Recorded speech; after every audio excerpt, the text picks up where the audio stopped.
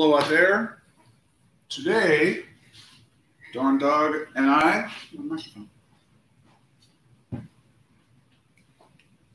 Darn Dog and I, we're having a good Friday so far. I hope you are too. We I've already done, with his help, I've worked on math. I've worked on math with the class. I've worked on writing. With the previous group, we worked on who, what, when, where, why, how. Inspired by my companion here. Excuse me. And what I'm going to do next, for the next 30 minutes, I'm going to go through some extreme weather books. I'm going to zoom in on some key vocabulary that you're all going to need, because no matter what you're doing, hurricanes, floods, tsunamis, tornadoes, hail, earthquakes, and that's only the first 6 of the what? Oh, blizzards. Thanks, John. So there's at least 7 extreme weather phenomena, and for all of those weather types, when you're reading these books, for all of them, there's key vocabulary that if you understand that vocabulary, you'll understand the weather better, the extreme weather, and not only that, if you understand the vocabulary well, you can then explain it to someone else. Because that's, if you haven't gotten if you have not gotten this, you're going to be an expert, and then my ask is that I expect for you to tell us. You're going to tell us about hail or something. Oh, heat waves. Heat waves are another thing. Droughts, that's another one. So I have, I've connected my document camera, which is here. See that? So I've connected the document camera to the wall, and it's going up, and it's being projected there. So what we're doing, I'm going to be showing you some key words, and just going to have fun with this. All right. So the first, this is a great, I think this one, I keep this one here. This extreme weather book. This book is great. I think it looks a lot like the, there's a book series. I think some of you have it. Eyewitness. This looks like an eyewitness book, but it's not. It's called Insiders. And the computer graphics for this are incredible. And I keep coming back. Let's try to get this a little less cluttered, shall we? I keep coming back to blizzards. No, hail, sorry. I keep coming back to hail. That's better. Because hail is really, as somebody who grew up in a warm climate, climate is an important word. So, as someone who grew up in a very warm climate, hail is very interesting to me.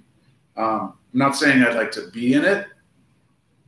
I'd like to be in a hailstorm where things were small, but I would not be like, this is a, hopefully you can see this, maybe I have to turn to the page. So hailstorms can be really, really scary. Blizzard Alley, ice storm, here we go, here's hailstorm. So, Dretz, that's not as clear as I thought it would be. Oh, well. Yee. So what I'm trying to show, so here, I guess this is better. Document camera. Sometimes just holding things up is better. So what I'm looking at here, oh, I know. Yeah, let's clear this out. Let's get to a blank, right? Let's get to a blank one. I wanted to, ooh, that's not pleasant. There we go. So I wanted to, please. Blank screen. Blank screen. There we go. All right. Yeah. All right. So I'll start writing some key words up here. Yesterday, this is math. my administrative assistant to help me out here. So I've got some color. Oh, this doesn't have a lot of color options, though, does it? Oh, well. So let's do this. So for all of you, right, for all weather phenomenon, yeah, that's good. What I think you should do, what is this? So all of you should know this word, climate. Climate. You should also know the word meteorologist.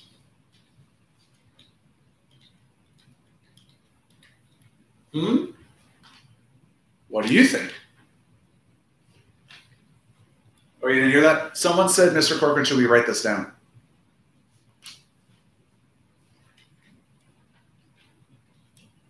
That's right. I heard him. Thanks, darn dog. Meteorologist. And now that I look at it, I don't know if that's spelled correctly, but it doesn't matter. The important thing is that you know the word. So, all of you who, even those of you who are doing earthquakes, I wonder if, I don't think meteorologist applies to earthquakes, but I could be wrong. This is more geologist. So let me do that over here. Go over here and do geologist, meteorologist, and geologist. Okay, so meteorologist, geologist, climate. So getting back to hailstorm, the biggest hailstorm, wow. So Europe's most dangerous hailstorm was July 12th, 1984. It had no deaths. Nobody died from this hailstorm. However, in 1888, wow. So that's a hail. That's a piece of hail. In 1888. In 1888, so that's a little bit after the U.S. Civil War. Do you know how many people were killed by hail that were the size of baseball? Baseball's about that big. I have one over there, but just trust me, baseball's that big. 250 people. 250 people were. Ooh. And it says that hail rarely causes that much damage. So another key word. Somebody flip through here. That's sad. Let's clear everything. If you didn't get it, that's fine. We're gonna make a kind of a, what's the word? We're gonna make a glossary. Like a class glossary of these terms. Blizzard. Oh, I don't know if anybody's doing a blizzard, but hailstorm I did, mudslide. So Katrina is a hurricane. So let's see if there's any key vocabulary. Oh, sunken city, floating help, floating help. Catastrophic. Okay, so the word catastrophic. Right, catastrophe.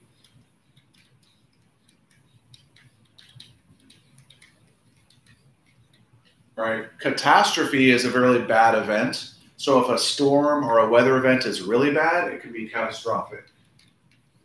Right. So I'm curious which, right, deadly. How about, let's get some other synonyms here. How about deadly, right? Deadly. Another word was dangerous. So I'm curious, all of you out there, which dangerous. I'm curious what you think. Which weather phenomenon is the most deadly? Which is the most dangerous? Because when you think about it, we have earthquakes, right? We have earthquakes, heat waves. So this extreme weather book, this might be a book that would help you compare. Deadly, dangerous. There's also another word that's coming to mind is costly. Costly. Because when we're thinking about extreme weather, a person's life, for a lot of us, my opinion, a person's life has more value than, $100, because you can get $100, you can't get someone's life back. So when we're talking about the cost, it could be the cost in terms of lives, costly. So it could be financial, right? In terms of money. So when things cause destruction, that's another word. When things cause destruction, it could be financial, or it could be in terms of human, like people suffering or people being hurt or worse. Cyclones, what's another? Dust storm. What's another? I'm trying to find some keywords to help us as we climate. Remember I said climate? So this page here, whoops, wrong way. This page here is all about climate, and I think you can see that this is a glacier, it looks like. Yeah, the ice sheet. It says Antarctica's ice sheet, the world's largest glacier, contains 90% of all the ice on Earth. Antarctica's glacier has you know what 90% looks like? If you have a pie chart, if it's a circle, and I say, hey, I'm having a party. We're gonna have a pizza party, but I'm gonna eat 90% of the pizza. There you go. 90%. So I'm gonna have the red. You can have the 10% that's left over. 90% of the ice on Earth is in Antarctica. Wow, that's interesting. All right. Oh, so keywords. So people are talking, two of you will be happy to see this. So whoever's doing a hurricane, so that's the hurricane, and that's the eye of it. And I remember someone saying that a hurricane looks like a black hole. And it does kind of. I did not know. I did not know this. So for hurricane, I'm going to clear this off here. For hurricanes, so a hurricane, this is this plane right here. I didn't know. I'm learning something myself. So this hurricane, this plane rather, that's called a hurricane hunter. And what it does, the hurricane has that eye in the middle, so it drops something. I don't think you can see it. Maybe you can. There's a red dotted line. It comes from the plane, and there's a little parachute right there. And the parachute is attached to a probe. Scientists release an equipment-filled canister called a drop sonde into the eye of the hurricane. It measures wind, temperature, pressure, and humidity every half second, all the way down. So the parachute slows it, and it takes 15 minutes to go from. So if you do, I'm trying to take this and make sense of it. And when you're reading, if you want to draw it to help you understand, you totally can. So I'm going to draw the hurricane, right? So we've got, all right, so let's say we have the plane up here. So you have the plane flying over the hurricane. Let's say this is not to scale, but right, the hurricane, and it's twisting and twisting, and then the sea level is down here. And it says when it drops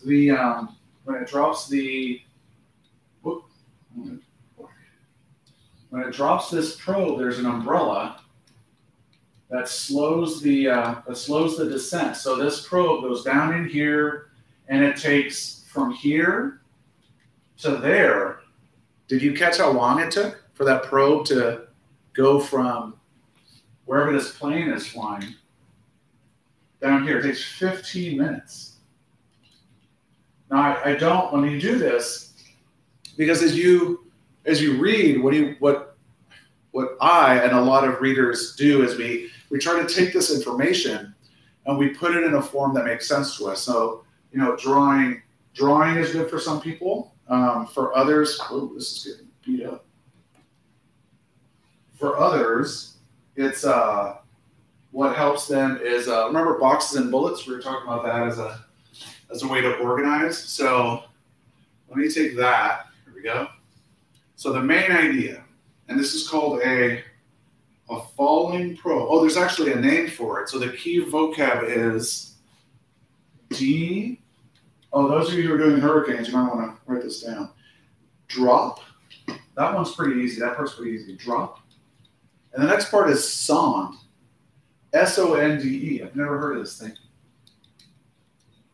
Drop sonde, and that's what that thing's called. Oh, it would be cool to see maybe on YouTube they might have a video of what that looks like. So, I was gonna put the probe, the hurricane probe, but now I think that's too. I think that doesn't fit what I'm doing here. So what I'm doing here is I have first. So maybe it's what's it called? What's that reading strategy? Sequence. I want to say it's sequence. Boop, boop. There we go. Not sequence. It's all. I can't think of it. Oh, yeah, it is sequence. So sequential. So I almost did boxes and bullets to organize my thoughts, but I think sequential is better because sequential. The main idea being. There we go. What is it doing? It's measuring. Oh, collecting data. Collecting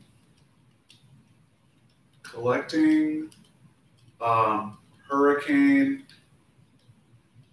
Sorry about this. The pen, the tip here is, there might be another pen in there. The hurricane, collecting hurricane data. And when you're collecting the hurricane data, what they do is first, plane flies over the hurricane, and you can what's it called? You can abbreviate. These are your notes, right? If you were, I guess you can see it. If you were taking these notes yourself, you just have to make sure you understand it. Okay, so you go over the hurricane in a plane. Do you remember what happened second? I'm going to use a key word. I like this word. Actually, this word, deploy. I'm using that word because the cities around the country are deploying security to make sure everybody's safe. So deploy is to release, to drop, to send. That's all deploy. Oops, give me that back. Okay, deploy the drop sonde. So I'm going to switch to red here. Drop sonde. Drop sonde. Into the what? Do you remember the name here of this thing? You put your goodbye goggles over your eyes, the eye of the hurricane. Drop sonde into. Now I'm going to change. I'm also going to put this in red. Into the eye. Into the eye. Right? You deploy the drop sonde into the eye.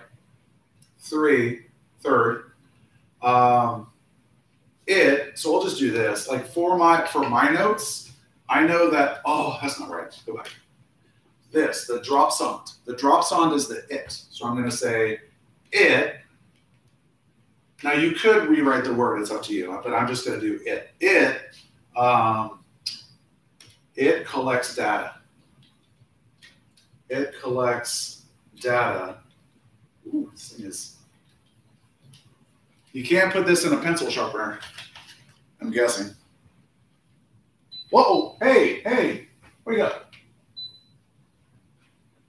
Goodness sake. All right. Oh. Technology is my friend. Technology is a tool. Sometimes the tools fail us. Sometimes the user makes a mistake. I didn't think I don't know. Maybe we'll go back. Maybe I can read some more. All right. So this, okay, I learned something new. I learned how high the plane is. The plane is, now you know why I use chart paper. The plane flies 40,000 feet above sea level. It has, what else happens? Spiral arms. So there's a word, there's another key vocabulary called spiral arms of the hurricane.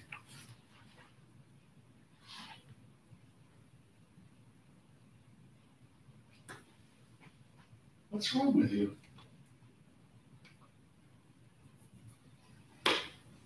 Wow. Is it because of you? Where was I? All right. So let me find it. Maybe that's a sign I need to switch to a different, what's it called? Weather phenomenon. Still a hurricane. There's a lot about hurricanes in here. All right. Let's go to lightning. Maybe.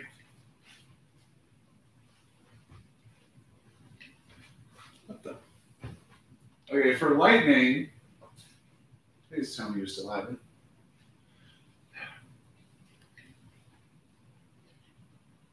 Still have it? All right. That's all right. Now I'm going to teach about lightning. Lightning. Okay, how lightning forms. So lightning forms. Ooh, okay. For lightning, here's some key vocabulary. I'm moving on. I'm not going to let it. Life's too short. It's Friday. How bad can it be? All right. Lightning. Light. So for lightning, so lightning is definitely, it's about electricity. Benjamin Franklin can tell you that. So lightning, it says lightning is the visible part of a giant atmosphere.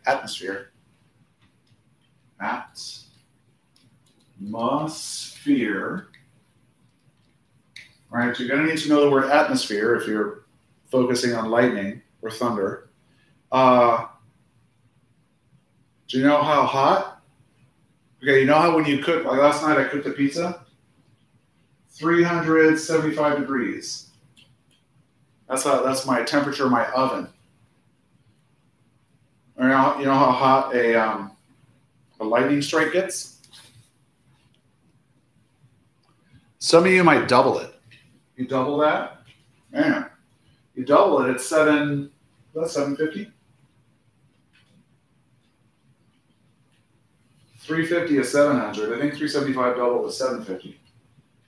750 degrees. That's how hot no. Multiply that by 10. Multiply this by 10, what do you get? Nope. It's not even 3,750 degrees. A lightning strike is 54,000 degrees. 54,000 degrees. Do you know that some people have been hit by lightning and survived? Now, this is the maximum, right? Think of a thermometer. A lightning strike could be this hot. It could be lower, though, right? So I don't think the lightning is going to be 0 degrees. Some of it is going to be 54,000. So I don't know how big the range is. That's fascinating. All right, where was I? Whatever. All right, sorry, lightning in atmosphere. Oh, wait, maybe I'll just erase it. I'm erasing this. Yes, erase it. All right, so that's interesting. If you're focusing on lightning, you're going to need to know atmosphere. Tornadoes. Now you know why tornadoes are so destructive. Can you guess how fast? So we talked about temperature, right? So whatever your weather phenomenon is, you're going to need to, what's the word, measure? So what's being measured? So what's being measured? For example, the lightning strike, we're measuring that in degrees, right? Degrees which measure temperature. The other thing, when I was talking about hurricanes, did you catch what the measurement was for hurricanes, for dropping the drop zone? It was measuring the height, because I think it was 40,000. So height, right? So height in, I think that was feet, right? Feet, but it was thousands of feet, right? I think it was 40,000 feet. Feet. I'm going to put a question mark because now I can't remember if it's 4,000 feet or 40,000 feet. 40,000 feet seems pretty high. Degrees, temperature, height in feet. So the reason I said that was the speed, right? So the speed of a hurricane. Again, I mentioned the oven, right? For degrees, I said the oven was 375 degrees to cook a pizza.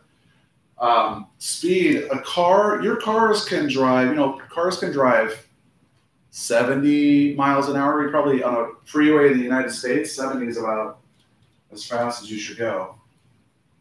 Right, darn dog? Good right. All right, so speed in miles per hour. Miles per hour. A hurricane, if a car can go 70, if a car had to go 100 miles an hour or faster, it could. A tornado goes 185 miles an hour. So 185 miles per hour. And, I asked one of your classmates, oh, it's almost time to go. I asked one of your classmates if they've gone to another country recently, because for miles per hour, we're one of the few countries that still uses miles. Miles, feet, inches, yards. Most countries use a different metric. They use kilometers. It's the metric system. So how many miles is it? Kilometers rather. 300. So 300 kilometers per hour. Now, what I want people to remember, these are different units. 185 and 300 are not the same unit. They're not the same value because these are different units. We're going to get to measurement and math in a little bit. But so these are all things to, like I said, pay close attention to when you're reading. Pay attention to vocabulary. If you see something that's interesting, use your Post-it. I don't know what I'm going to do with those things. Use a Post-it if you can. You can put it on the book, obviously. So these books are coming back to school, so make sure you don't write on the books themselves. If you own a book and you want to make notes on that, I will still use either Post-its, like a sticky note, or something like that. Okay, so that's all for reading. Write down interesting vocabulary, interesting facts, and then we're going to continue to show you different ways to organize your thoughts. There is a, make sure you check out our assignments page for more videos on how to write down cause effect, compare contrast, and lastly, problem solution. Okay, those are the different ways to organize your thoughts. Pretty good. Only one tech fail. Otherwise, pretty good. You like that darn dog? He wants to watch more videos of dogs chasing sheep or something. All right, I'll see some of you at 11:30, and then the rest I'll see at 1 o'clock for SEL Social Justice. Bye, everybody. Aloha and au revoir.